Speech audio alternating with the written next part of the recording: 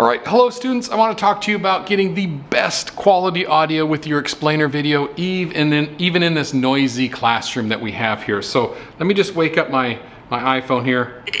I'm going to turn on a podcast. This is going to represent all the noise that normally goes on in a classroom. I'm just going to set that off camera. Okay, so that's over there, and it represents students that are talking and doing all that. So now let's just try out a couple things here. Without this Yeti microphone, I'm going to give you a sample. So I'm just going to press record up here. Okay. And I'm going to sit where normally you would sit, and I just got some plants. And this is what the sound sounds like with just the built-in microphone on the iPad. It's not bad. It does a pretty good job, and I can be like, hey, look at this is a plant that does this. Hey, look at this is a plant that does that. And you can see that it's not bad, but it does pick up some of the classroom noise. Okay, so that was demo number one. Now let's plug in the Blue Yeti and see what we got here. Okay, so I'm just going to take the lightning connector. I'm going to plug it in to...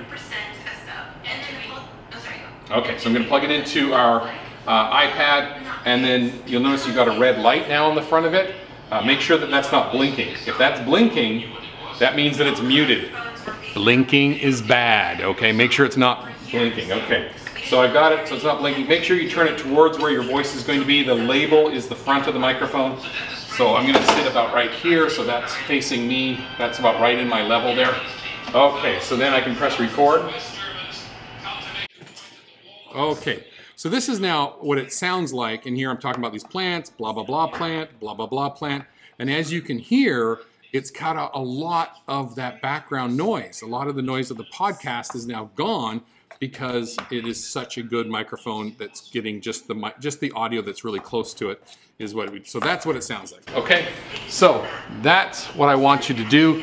Make sure to use the Blue Yeti microphone. Make sure that it's not blinking and make sure it's plugged in. And if you want to ever listen to your work, so once you're done recording, you do need to unplug it, okay? You gotta unplug it, and then you can go back and listen to it.